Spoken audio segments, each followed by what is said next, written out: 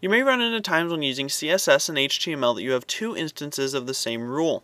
One place that this often happens is when creating a child theme in WordPress.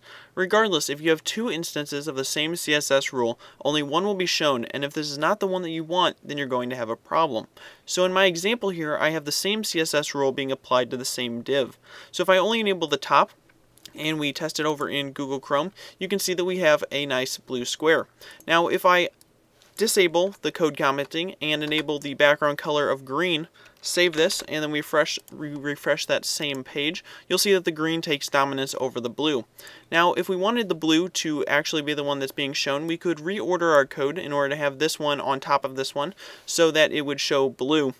But the more strategic way to do this, if we don't have the luxury of moving our code around, is to go to the end of any property right after the value. So in this case it's going to be our blue hex code, hit space, exclamation point, important.